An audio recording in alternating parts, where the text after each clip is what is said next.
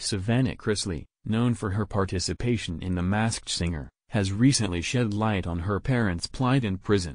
Todd Chrisley and Julie Chrisley, her parents, have reportedly faced challenging conditions since their incarceration for fraud and tax evasion in January 2023.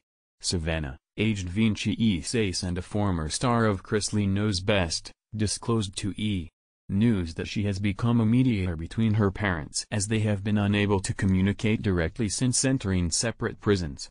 Despite having access to email, Savannah claimed that consistent communication has been hindered, alleging that prison officials are impeding her father's emails to her mother due to their outspokenness about prison conditions.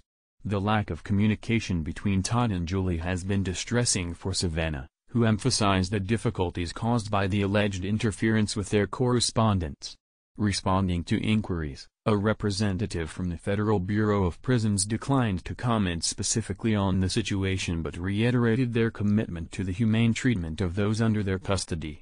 In a gesture of support, Savannah dedicated her performance on The Masked Singer to her incarcerated parents.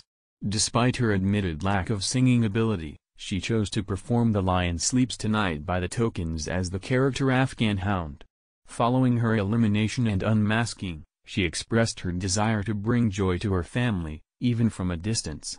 Savannah ensured that her parents were aware of her participation in The Masked Singer, believing it would provide them with something to look forward to amidst their confinement.